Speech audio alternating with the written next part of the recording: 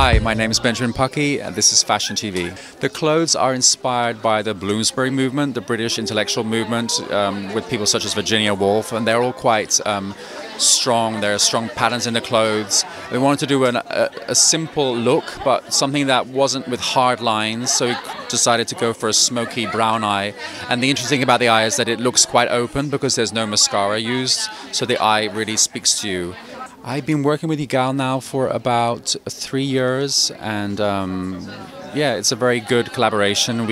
I go to the studio on the fitting day and we look at the clothes and his ideas for the collection, and we come up with ideas, we try things out, we decide not to do something, and then we change it and we see something that we didn't think of earlier and we decide to do something else, and it's kind of a collaboration in that way that we both think of ideas and in the end come to a nice result. So tired of playing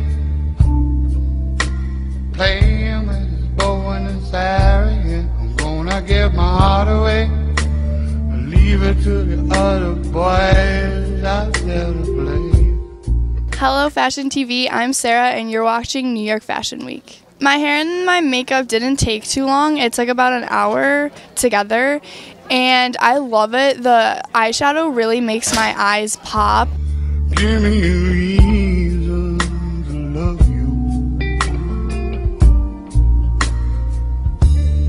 Give me a reason to wanna be your man.